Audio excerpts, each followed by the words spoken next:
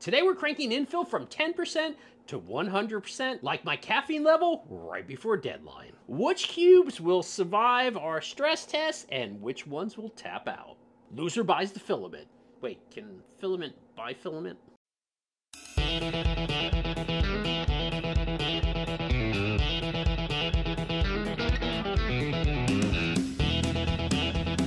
I'm Brian DeLuca and this is Make or Build It, and today we printed 9 identical 1-inch cubes. Same printer, same PLA, the only difference is the percent of infill. We're going to try to poke a hole in each one with our force meter, because science.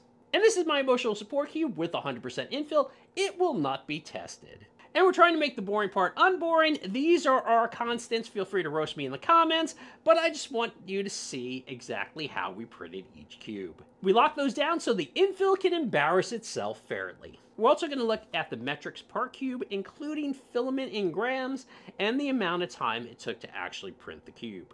Then we'll figure out how much newtons of force it takes to puncture a hole in each one.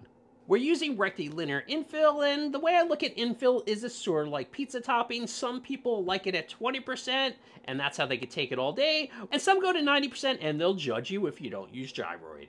So we're going to use our force meter and this probe to see how far we could puncture into each cube.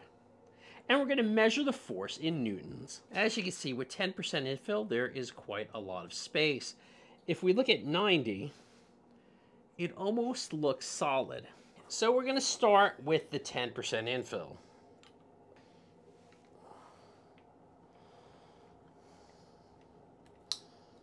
Oh, you can already hear it cracking.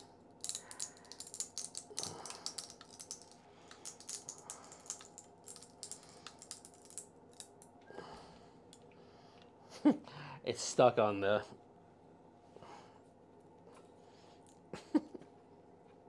Hold on. We're going to have to take it off. And as you can see, our probe went right into the 10% infill. I don't know if you could hear it crack, but it was cracking. Let's see if we get this probe out. As we can see on the 10% infill, it pretty much went all the way to the bottom. Let's test out the 20% infill.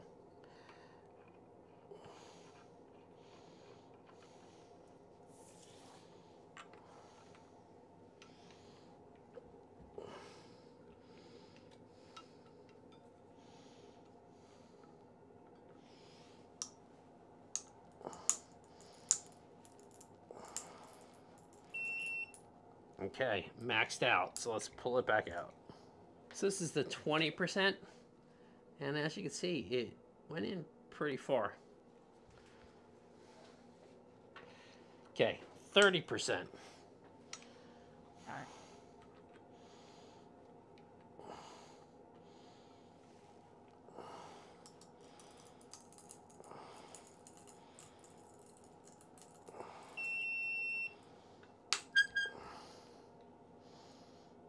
Same thing. It probably would have cracked if I kept pushing it through, because it was pretty much going in. Okay, 40%.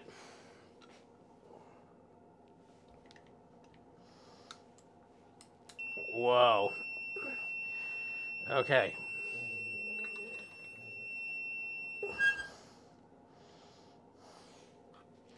Okay, at 40%, it made a decent little divot, but nothing too crazy. I'm guessing anything above 50% is not going to make a huge difference.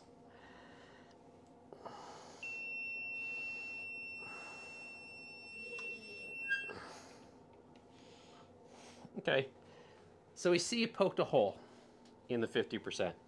Barely did any damage. I'm guessing anything over that, just based on the way the grid looks in these, is not really going to do any damage. Let's see, 70.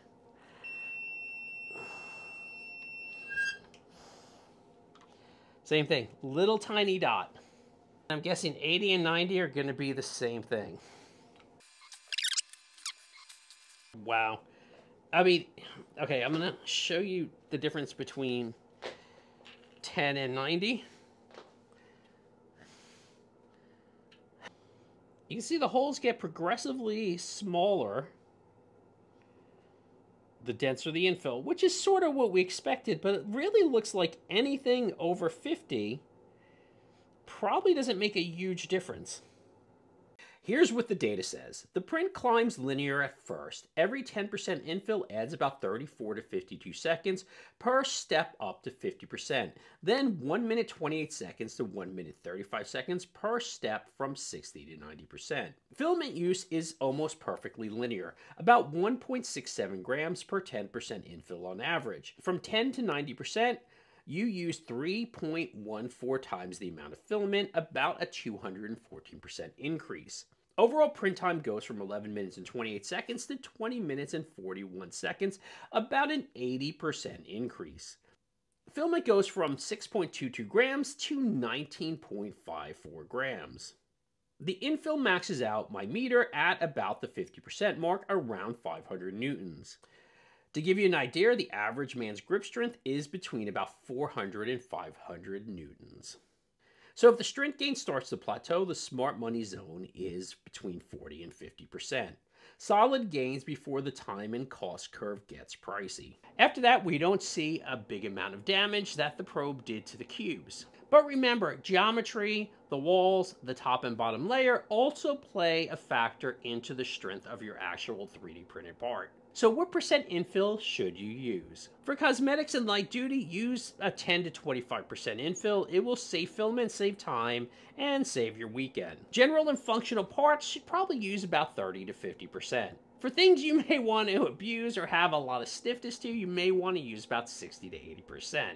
Try thicker walls first, as well as even a different geometry. 90%, total overkill. I would even argue 70 to 80% is pretty much overkill. If this saved you some filament or an argument about how much infill you should use, it would be awesome if you hit the like button.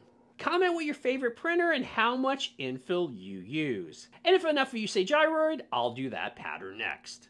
For more on 3D printing, DIY, and maker projects, make sure you like and follow Maker Build It, and remember, keep on making. I need my emotional support cube.